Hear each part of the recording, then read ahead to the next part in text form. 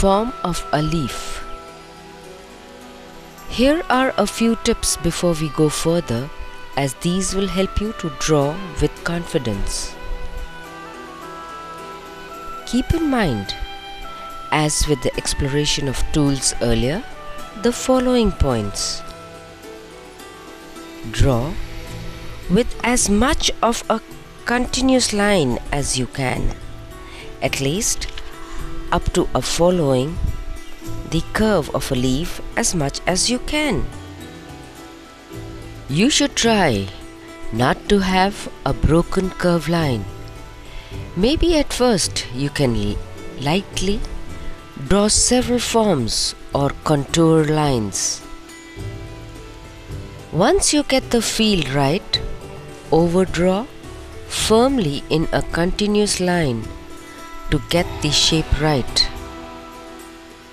In fact, overdrawing over several light strokes before the main contour line begins to take shape is a good way to get the curves right.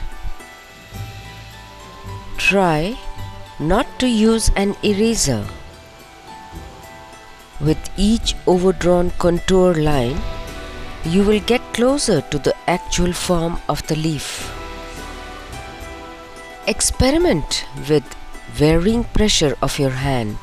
Roll or twist the pencil at your wrist.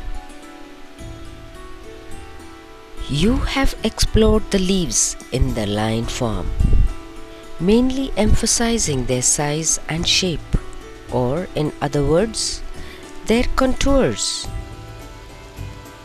These were drawn as quick sketches.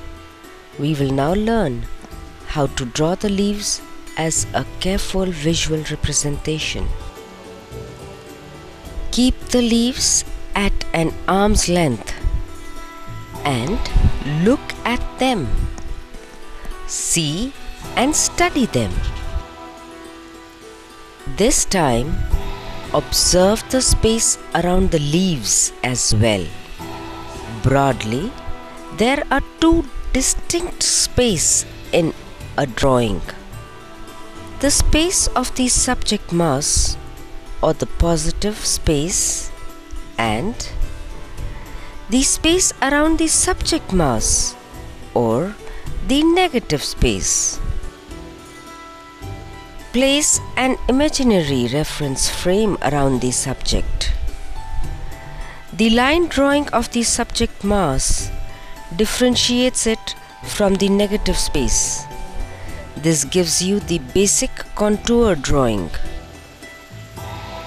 Use a pencil for this drawing. The pencil is also a ready measurement guide that can help you in getting the proportions right. Hold the pencil upright at an arm's length in front of the leaf. Lightly close one eye.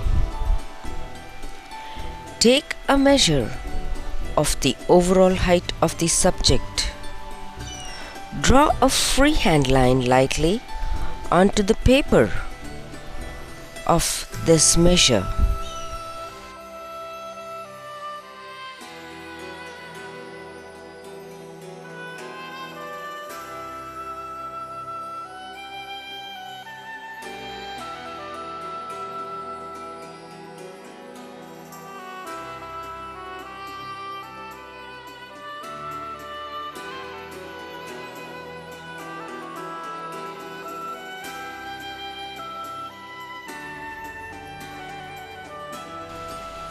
Again, hold the pencil transverse at same distance in front of the leaves. This time, take measure of the width of the subject. Similarly, the leaves sizing can be judged in other directions as well. This could be a straight point of getting the sizing right. However, more than an accurate size, what is important is the overall character of the leaves, the curves of its forms, placement, and proportion. Your hand should move loosely when you draw the leaves.